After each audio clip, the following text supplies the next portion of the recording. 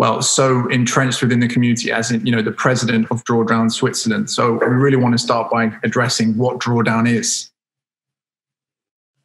So in light of all that, sorry that it cut off a minute short. John, could you maybe build on what we've just been seeing and elucidate a little bit more about what drawdown is and what it means?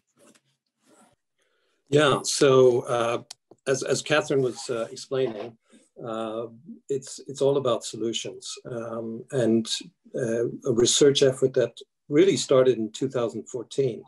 And the book that was published in 2017 that she showed you, it was basically the culmination of all that research, and it was published in 2017. So, but since then, the research continues, and all the effort and the work with new research fellows that are looking at all the different solutions, and we're adding to that research. And Catherine has gone on since then, together with others, to, in March of 2020, wrote up a Drawdown review. All of this you can access on the Drawdown website. So the idea here is to show you some resources. Here we've got drawdown.org, and Julian, if you can just scroll down a little bit.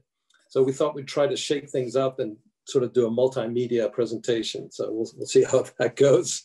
And do interrupt if I do tend to ramble. So here you can see the list of all those different solutions. And the figures that are in the scenarios are gigatons that are either reduced, avoided, or sequestered for that scenario. And if you click on scenario 2, and again, so that you can get the ranking, what Drawdown did is research and modeled all of these solutions into the future. So this is a super resource for anybody to basically understand at a very high level, of course, what are all those solutions, because all of these have impact in terms of climate, and you can see those two scenarios. Scenario 2 corresponds to 1.5 degrees C warming, so you'll see bigger numbers there. And so what's also happened is that the book has now been translated in several languages, and there was a recent conference at the beginning of this year where a lot more work was also presented. Julian? Apologies, I'm always on mute. Yeah. Can you explain why Drawdown is so revolutionary for sustainability, and why the climate solutions are much more than just about the climate? Right. So what's really exciting about the way the climate solutions were researched is that the emphasis was really on also looking at solutions in terms of all of their impacts, not just on climate. And so what Drawdown found is that it's really a system of solutions that need to interact. And just very recently, a really important work was published, which showed the links between Drawdown's climate solutions to all of the SDGs, and it has positive impacts. We heard already just one on education in the video. And so what they did, and it's sort of represented visually here, is the impact on all the SDGs. So that's what's really exciting about these climate solutions, is all the positive benefits that they can have. So not just on climate, of course. And the other aspect, I would say, and the reason that this is much more than just climate, is that it really represents a vision of the world that we want, with much less pollution of the air and so on. And another resource I wanted to share with you And I don't know if you can go to the Solutions Project. This is a fantastic resource, and we're still at a very high level, but I think this is a great, so both drawdown.org and the solutionsproject.org provide some interesting tools that I just wanted to share with you. So here's a map of the world, and what was done by Mark Jacobson at Stanford with other researchers was basically to try to understand what the energy mix for 143 countries would look like if we were to go to 100% renewable. So if you just click on perhaps Poland, Poland's a good example. So what they did is they showed what the different renewable energies would be for, in this case, Poland.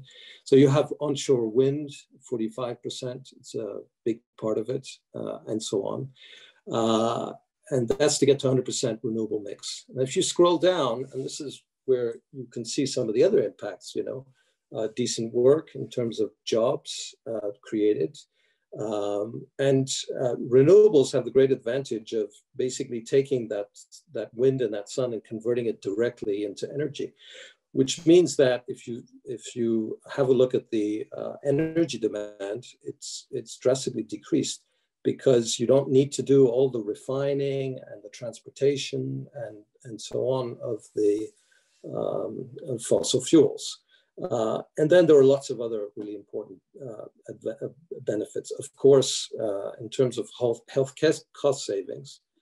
We've been discussing a lot of like I want to say macro level changes and quite large scale changes. And I think a lot of these changes from Drawdown, besides from the individual ones, it can be hard for individuals to think how they can enact them in their communities and across the country. But I know you've written a wonderful piece very recently about what people can do sort of from the bottom up. What are some easy bottom up solutions that people can adopt into their daily life, for example, straight away to help mitigate climate change? Right. So this is one of them that we're just discussing now. We did a list of I did a list of 7, and then Antoinette Vermillier, who I love to work with as well. She's a fantastic leader in the climate space. She jumped in and she said, "Well, I'm going to add, you know, since you came up with a list of 7, let's have a week program where you can see the things that you can do to start preparing all those climate actions." So here's some of them. So there's, you know, walk and cycle, eat more plant-based foods, refuse single-use plastic, and so on. And so if you scroll down, you can see the Antoinette basically adding a 7-day program around that, those different actions that you can have. An important theme for me in terms of climate action is dematerialization, which is a fancy word for basically saying let's have experiences much more than owning stuff. And one of those aspects that I was really interested to read, there's a lot of psychosocial research that shows that actually we get much more happiness out of experiences than stuff. So that brand new car that you buy, in fact, the experiences are the ones that will survive, not the fact that you have a new car that'll wear off quite quickly. So and that theme, I guess, is also very much in these whole ideas of let's walk more, let's cycle more, let's not just get into a car, let's share, and so on, so that we need much less materials for experiences that don't require them at all. So let's enjoy nature. And so those aspects really, I think, you know, are much less impactful on the environment, and they're very easy for all of us to do. So I'm struck by the days of the week sentiment at the end, which seems so straightforward. Just, oh, on one day of the week, just don't eat meat just for one day, or another day of the week, just use your bike. And it's those little changes that make huge differences. And I saw another link that was set in that article about using different search engines, which people don't think about, because honestly, like, no one really has an emotional attachment to a search engine. It just sort of provides you information. And it's either Google or Bing, really. But I know that you're a fan of Ecosia. Yeah. I'm also a big fan. And that's what I mean. It's like no one has an emotional attachment to a search engine. Yeah, I do, because I know what Ecosia does. So could you explain a little bit about Ecosia as well? Yeah. So do you have the Ecosia search engine there? So this is fantastic, and it's something that, can you imagine a search engine that plants trees? I mean, we should all be using Ecosia for our searches. So that's that's something you can do immediately. Switch to Ecosia and start planting trees. They've already had 119 million trees planted. So that's another one that's, is really it's a no-brainer. So they're moving away perhaps from less like easy solutions, more on like a macro scale. Again, you wrote a really interesting article recently where, again, you bifurcate between the education sector and the finance sector.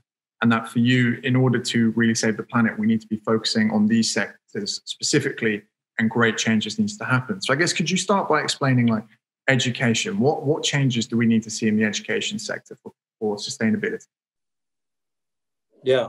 So, well, first of all, there's about 250 million kids that are out of school. I mean, this is a huge human tragedy, and we really need to get as many of those kids into school, and being able to complete both primary and secondary education. That's huge, because those kids are just not getting access to quality education at all. And so that's a huge gap.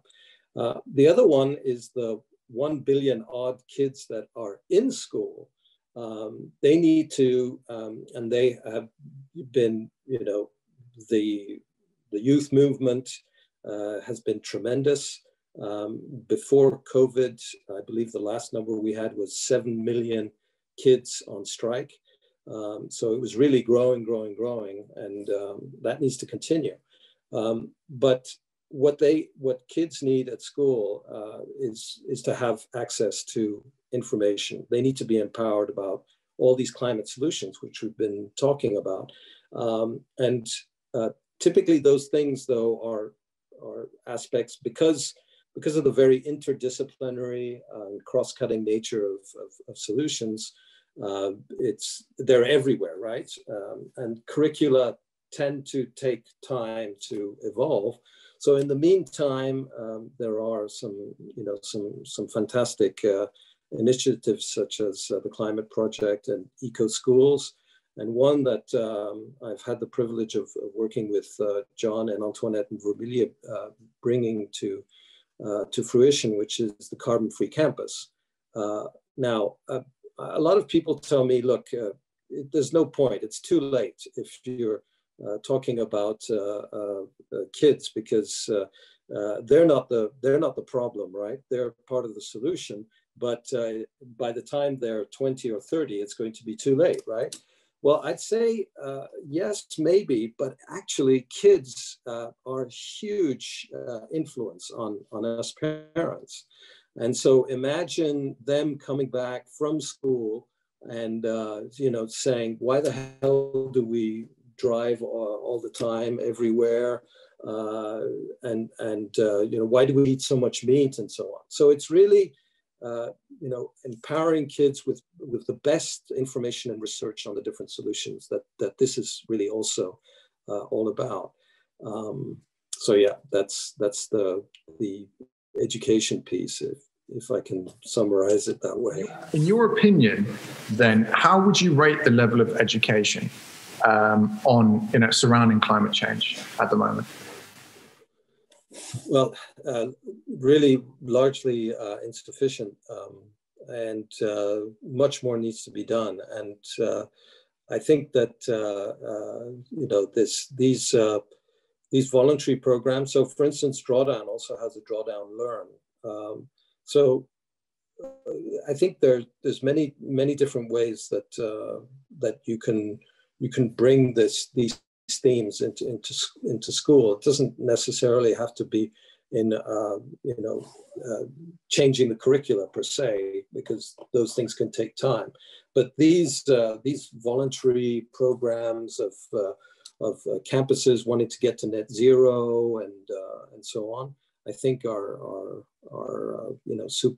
super partners for schools. That obviously the very much is the case is that teachers and what I've come across when I've talked about Project Drawdown at different schools is they are super enthusiastic and really excited and want more. So it's an open door that we're knocking on, I would say. So we need to do more of that. I'm seeing some questions coming in, but I just wanted to finish with the second component to that article that you've written about the finance sector. So can you elaborate on the financial changes that you and Drawdown think really need to happen very soon? Right. So Margot also referred to this and spoke about the externalities and so on. And what I've noticed, what I've been looking at now that I work for the Climate Endowment Fund, and the idea of the Climate Endowment Fund, if I could summarize it that way, is to move to help the process of moving those trillions that are invested in fossil fuels, cement, chemicals, etc., and to move them into what's now being called alternative, but need to be mainstream ASAP. Those investments that do no harm, that pollute much less, that are much less carbon intensive. And so, that links back to, what we were talking about at the beginning when we were looking at the co-benefits in terms of health and so on and so forth. So there was a great study done by the IMF that showed that fossil fuels basically had $5.3 trillion of subsidies. Now, they stretched the definition of subsidies to include impact on health that society is paying for, but that fossil fuels aren't. So that's really part of the solution, is to price those externalities and internalize them and have the polluters pay, right? But that has gone way too slowly. And the point that Drawdown makes actually is that all these solutions, because there's no carbon price in Drawdown, are economically viable. So we need to help accelerate that process. So renewables are accelerating faster and faster. Plant-based foods are the next ones that are going to be coming very quickly. But I think what we can do, all of us, is, and that's sort of coming back to the overall theme, is to find out what those solutions are, talk to and explain them to our friends and colleagues, and in a very positive way. I think that's another important thing that comes across very much in Drawdown, in which I've kind of learned the hard way. Rather than say, it sounds silly, but rather than say eat less meat, try saying, why don't you eat more plant-based foods? The effect is the same, but turning it around that way, I think, is very positive. And talk about all the benefits, the millions of lives. Right now, for instance, our meat-intensive diet means that 11 million lives are lost every year prematurely. So those are things that I think can turn around positively in terms of how a plant-based diet protects your health. We're now getting some questions in that I want to pass on for you. The first one is asked by Mia, and it says, can you please expand on how you are encouraging local Swiss companies to adhere to Project Drawdown? And can you maybe share some examples with us? Yeah. So what we're doing at Drawdown Switzerland right now is our focus is not necessarily Swiss local businesses. What we're seeking to do is to bring Drawdown to Switzerland, if you will, and Switzerland back to Drawdown. So right now, what we're also doing is we're together with Swiss universities and institutions, we're discussing doing projects that will also be part of Drawdown Europe Research Association. I looked at the original Drawdown book of 2014, and out of all the research fellows, I could only find one that was based in Switzerland. We need many more researchers that are working on Drawdown solutions and so on. So that's an important area of focus, and in the near future, we're going to be, I hope, making some announcements also in that sense. So that's sort of what the focus of our work here with Drawdown Switzerland, and it's also raising awareness, of course, on what the different solutions and the different resources are. For example, Drawdown, the book has been translated into French and German, two of our national languages, and it's the latest Drawdown review was translated into French and Spanish, and so it's becoming increasingly international and multilingual.